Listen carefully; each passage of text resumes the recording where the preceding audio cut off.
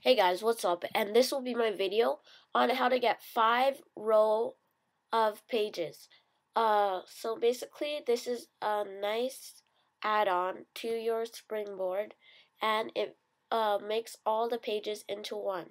But all you have to do is drag all the icons into one page and it'll look better. But it's a very cool add-on, and it's very interesting.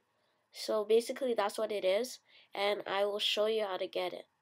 So basically all we'll do is open up CYDIA,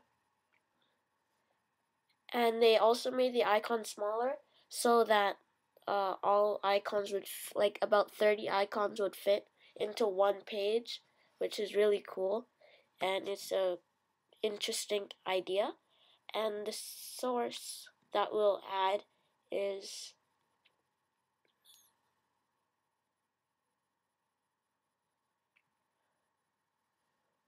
right here.